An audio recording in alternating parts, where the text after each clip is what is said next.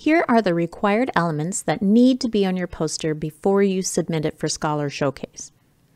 Presentation title, your name and email, your institution, Western, and the department or program your work represents, your faculty mentor's name, librarians can be mentors too, names of other collaborators, if applicable, abstract or description.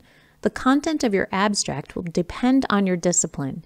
In general, your abstract is a short summary of your research that includes a thesis or hypothesis, a brief explanation of your research methods, if applicable, and your main outcome or findings.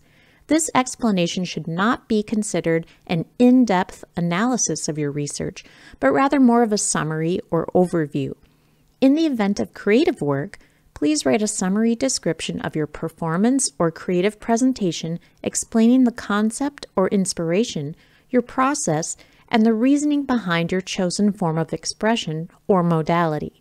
This part should be 150 to 200 words. Research. Chart, graph, or other form of data visualization or representation of your research findings, preliminary or conclusive.